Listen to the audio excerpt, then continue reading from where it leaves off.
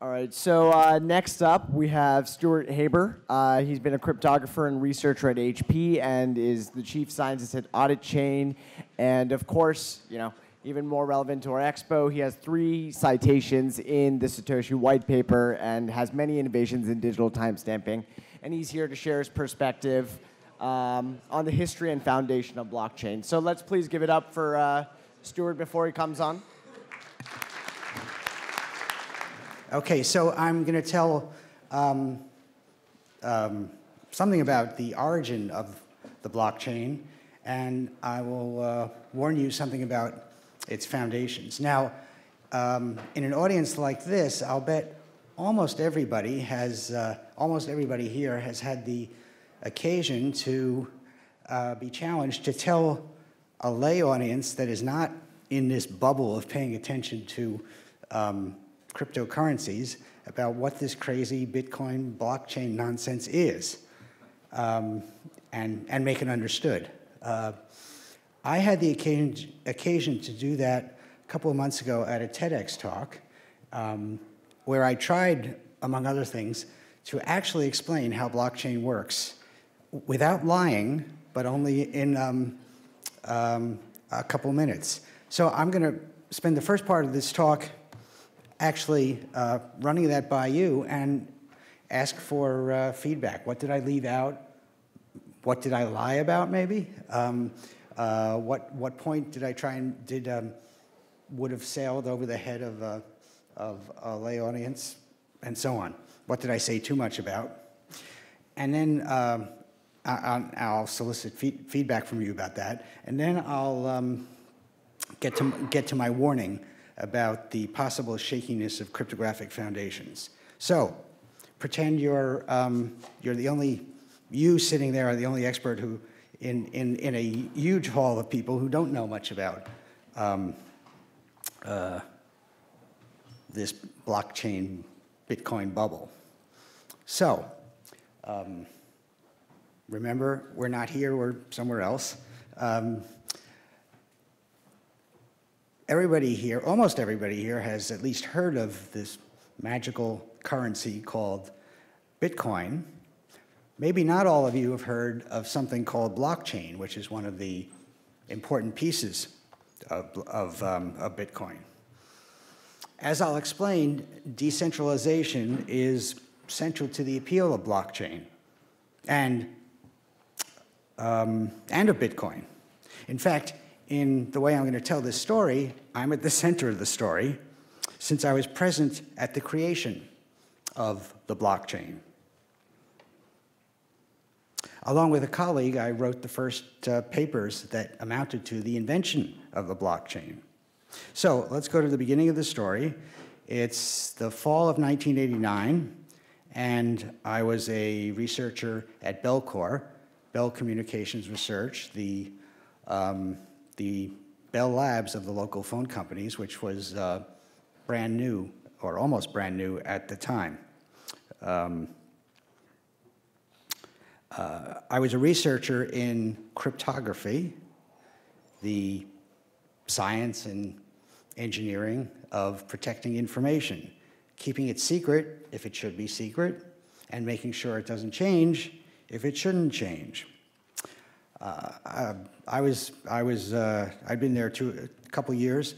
A new guy came in, his name was Scott Sternetta, and he came to me and proposed that we tackle the problem of how to securely timestamp digital documents. And in fact, that's when we did solve the problem, or came up with a reasonable solution, that was the title of our paper, which appeared in 1990 at the conference called Crypto, the most prestigious conference in the field of cryptography. So by digital document, we meant, of course, here I'll just say it, it's a bit string, any string of bits at all representing business records, lab notebook, financial transaction, and so on. And all of these files are easy to modify. Even in 1989, or back in 1989, it was clear that all of the world's records were moving online. In 1989, it wasn't, hadn't exactly happened yet, but it was clearly moving in that direction.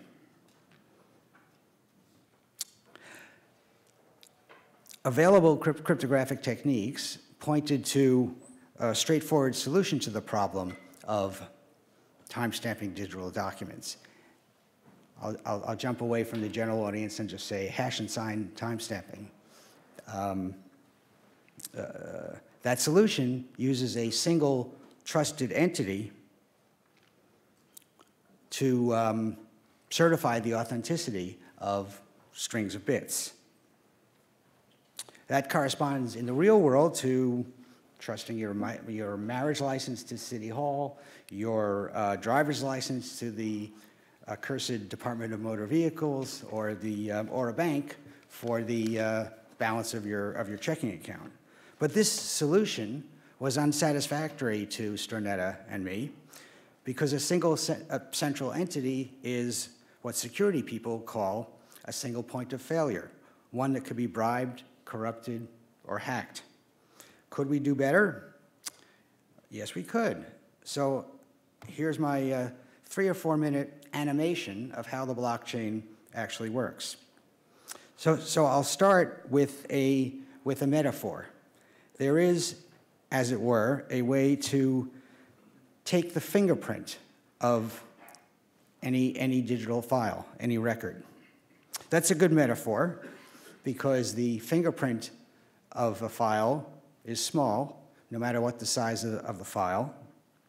It gives no information about the file, just like my fingerprint gives you no information about how tall I am, the color of my hair, whether I have any hair. The fingerprint is characteristic of the file.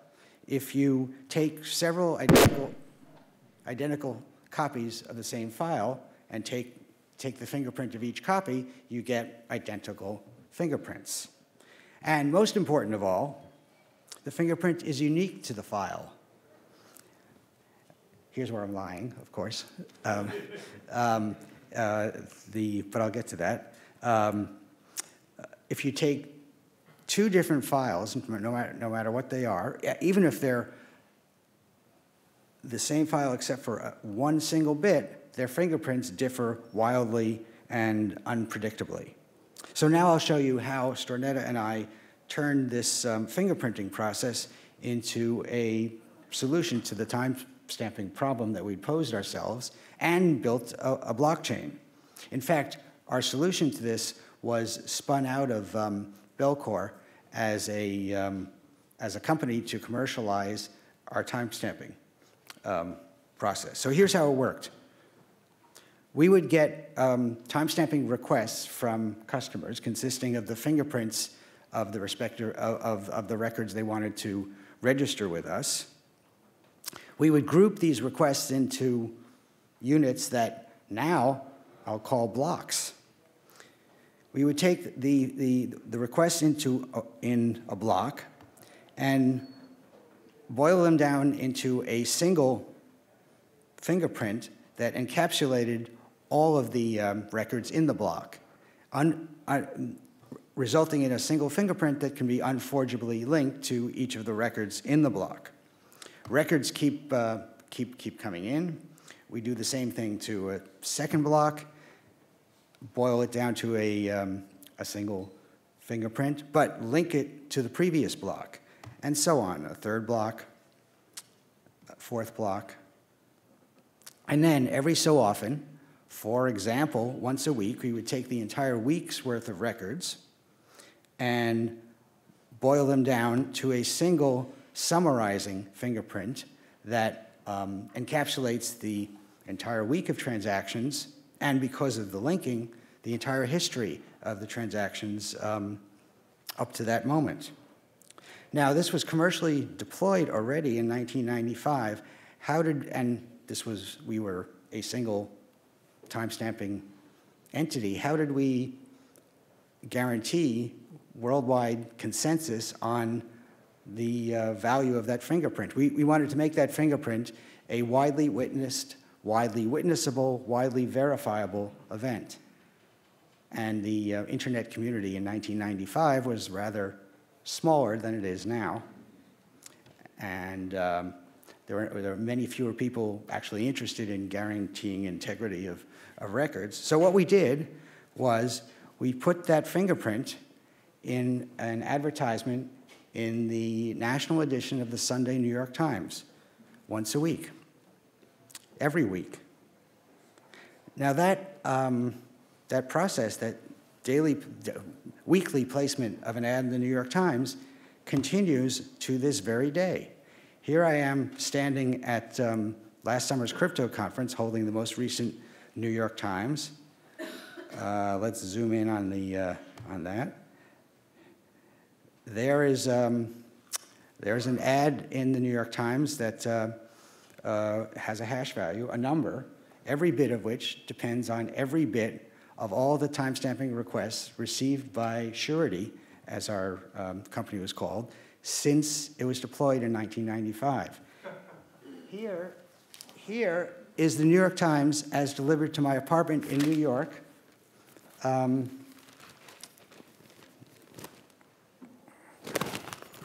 This, if you're old enough, this is called the subway fold. There's the ad from last Sunday. Go out and buy the Times today, and you can see today's. I want this back. All right, so now the story jumps ahead a few years. It was just a couple months ago. Well, 3 or 4 months ago, we celebrated the 10-year anniversary of the appearance of Bitcoin with this wonderful paper by a cryptographer, economist, writer, code writer named Satoshi Nakamoto, whoever he is, she was, they were. Now, that completely does away with the central and centralizing role of banks. Now, as in any financial system, Satoshi needed a way to guarantee the integrity of the transactions in the system. That is, to make sure that if I promise you 17 Bitcoin, you can't turn around and change that into a promise that I send you 1,700 Bitcoin or 17 Bitcoin cents or millionths of a cent. In order to do that, Satoshi used the timestamping system, the data structure, the blockchain, though Satoshi didn't call it a blockchain, which I just explained to you. There's the three of the 8 references in there, one of which is just a completely standard textbook, a good one for probability and statistics. Now, banks are not the only centralizing institutions whose records we depend on for various things. By now, of course, as every the blockchain data structure has been suggested for record-keeping projects of all kinds, some of them foolish, some of them worthwhile. I'll just give a couple of examples. This is a project for supplying a digital identity to anybody who wants one, particularly directed at the more than 1 billion people on the planet who can't depend on a national ID because of political chaos or a natural disaster, or worse, both happening simultaneously in the same place. Another kind of record is the pile of records that go with the global supply chain for shipping objects, physical things from one place to another. Contents of containers, customs certification, and so on. IBM, to name one small company, has a big project about that.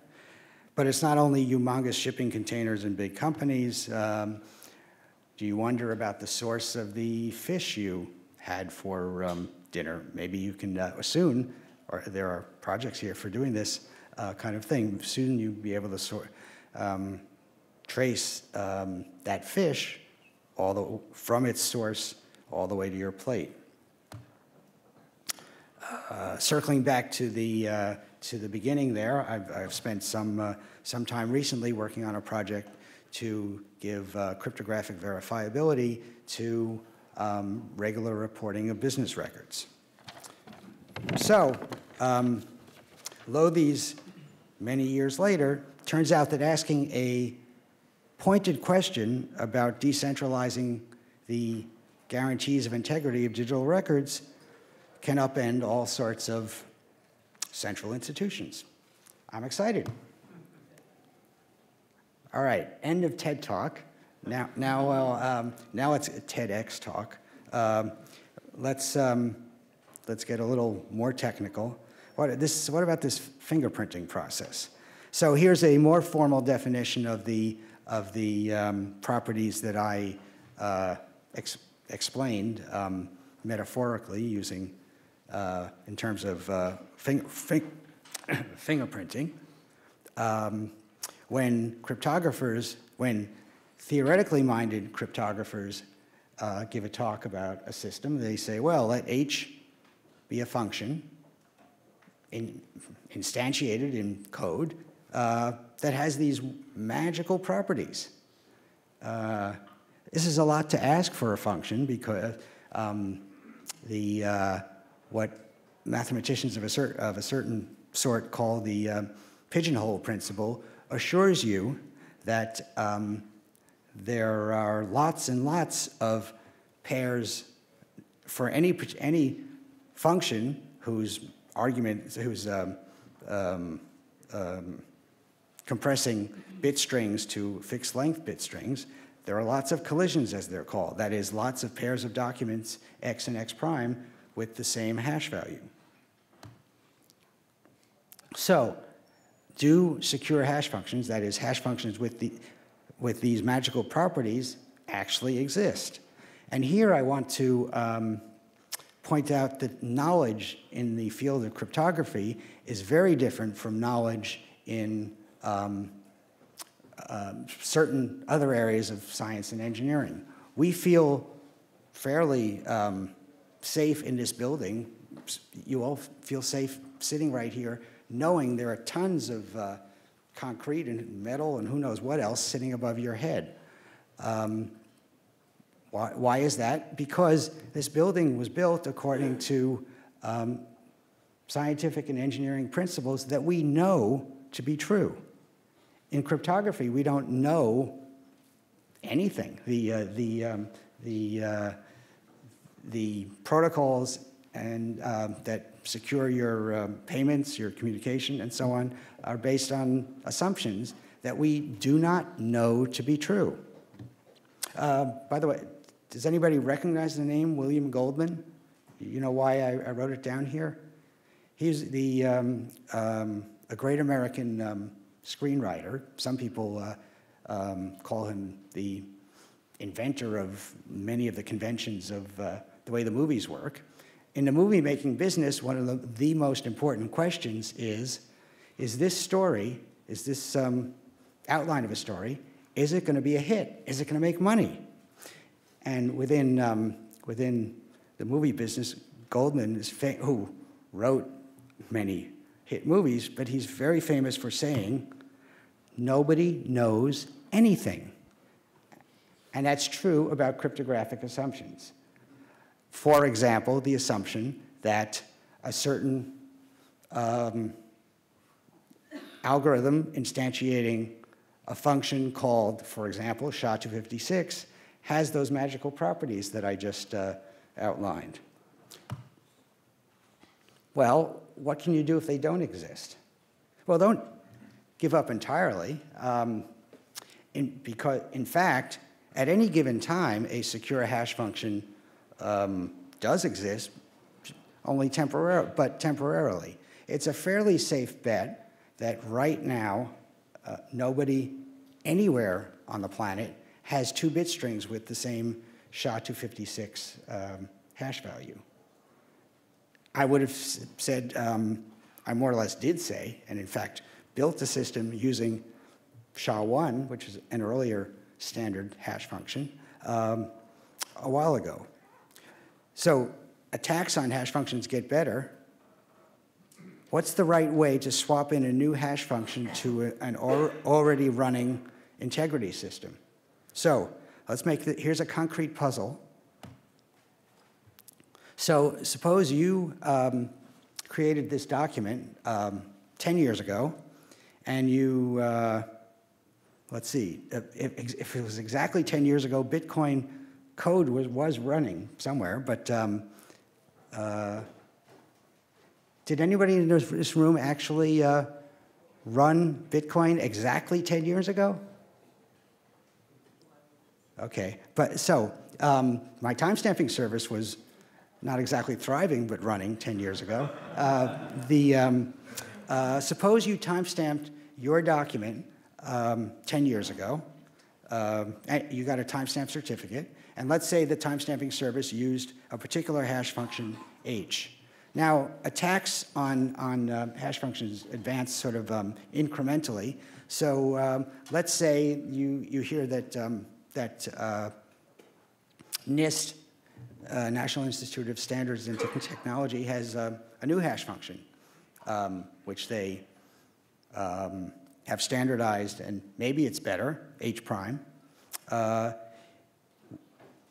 And your favorite timestamping service offers its timestamping service with H prime, if that's what you ask for. How can you use the timestamping service when instantiated with H prime in order to update or renew the guarantee of integrity provided by your 10-year-old certificate? You want to buttress the security for the proof of your important document from 10 years ago. What do? Suggestions?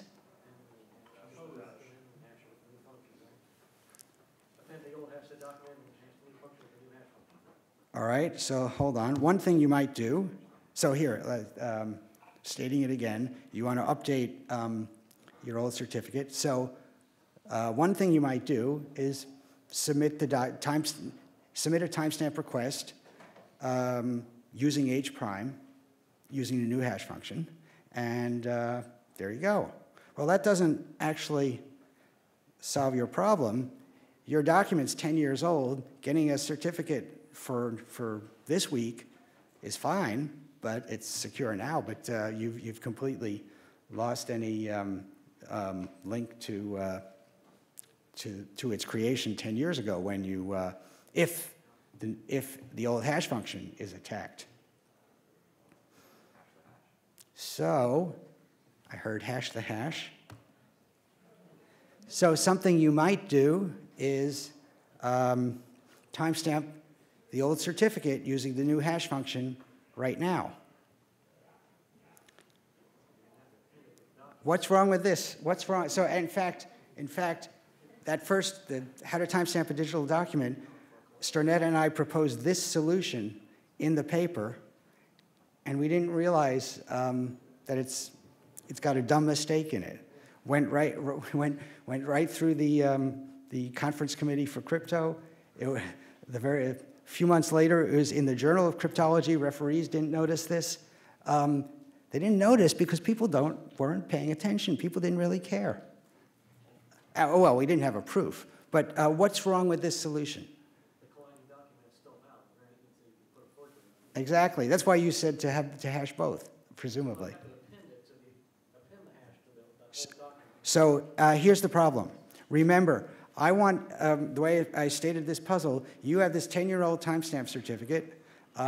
You want to keep the link to the old, to the creation time and the certification of that, and not be screwed up by a completely devastating attack a few years from now. So the point is, what if a devastating attack, that is one that can easily find collisions, the only link between your document and this proposed updated solution, that is, getting a certificate for the old certificate, is its hash value by the old hash function. So anybody who finds a collision, an X prime that collides with your 10-year-old X a few years from now, can claim, with without fear of being contradicted, that the colliding document is certified in this way. So what you need to do is timestamp the concatenation of the old certificate and the original and the document. You have to touch every bit again. Now you are protected. There's a slightly fishy assumption there, which is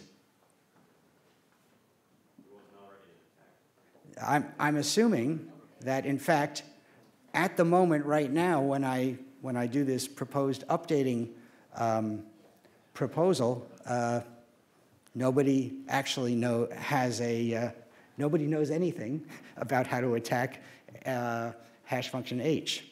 But this is a fishy assumption, but it's actually the best you can do, and it's not so fishy because, in fact, I used to comfortably say this about this, that attacks on hash functions come bit by bit. They're sort of incremental attacks. So well before a completely devastating attack is known, there's plenty of time to do this swap in a new hash function operation. Of course, when I started speaking that way, there were no standing billions of dollars worth of target available for hash function attacks. But it still seems reasonably plausible that you can swap in a new hash function. So what's the right way to do this in a system like Bitcoin? I'm not quite sure. Any questions?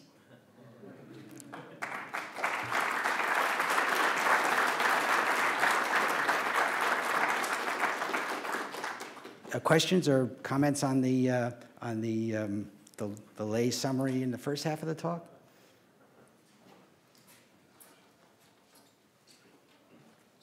So I have a two-part question. Okay. Number one, it's a great presentation. And did you communicate with Satoshi by email or any forms of communication? What was that? Did you communicate with Satoshi by email or phone call?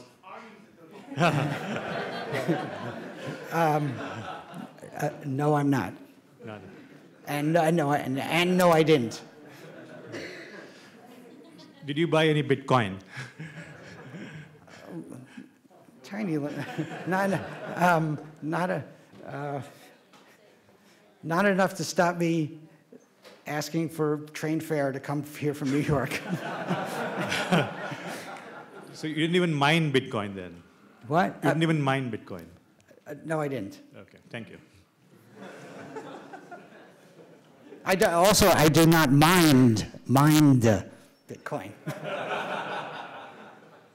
You know, I have to ask, back when the internet was a superhighway with a series of tubes, when you opened your service in 1991, how did people get fingerprints to you? Did they mail you floppies, the dial-up bulletin board No, system? the internet existed. You know, Surety actually had a website that was up and running when the Wall Street Journal right? occasionally actually used the words World Wide Web in sequence. Gopher Space? Huh? Did you have a Gopher Space menu to upload the hashes? So we had, there was a web interface, but we also had local software that would compute the hashes and send them. Oh, and you got back a certificate. We built new blocks, and you got back a certificate in internet latency time. So it was internet then, huh? Oh yeah, yes. I was Stuart at surety.com.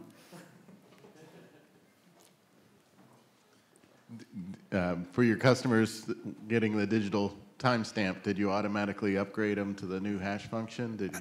Yes. So a minor technical note.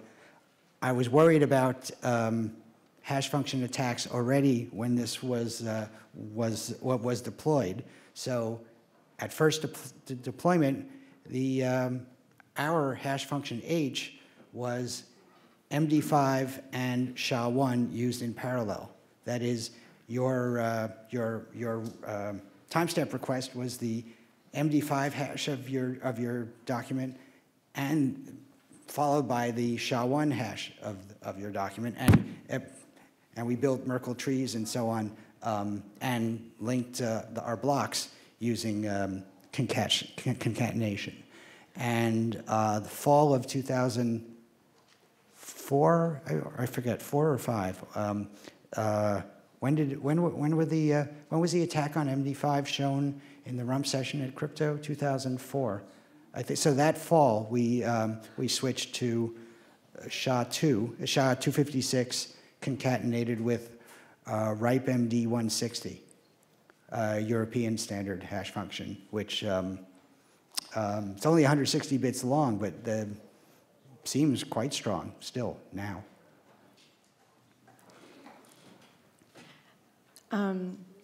Okay, so you've obviously been in computer science for a long time and have a great deal of experience, and I'm really curious to hear from you. We always hear the comparison of the early tech .com boom to what is happening right now in cryptocurrency, and I'm curious to hear from you as you watch the technology that you worked on evolve.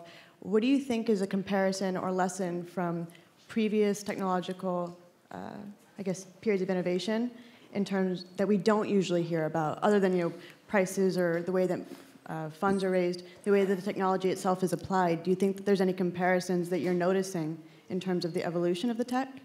Well, first, as I said, and plenty of foolish examples being proposed, but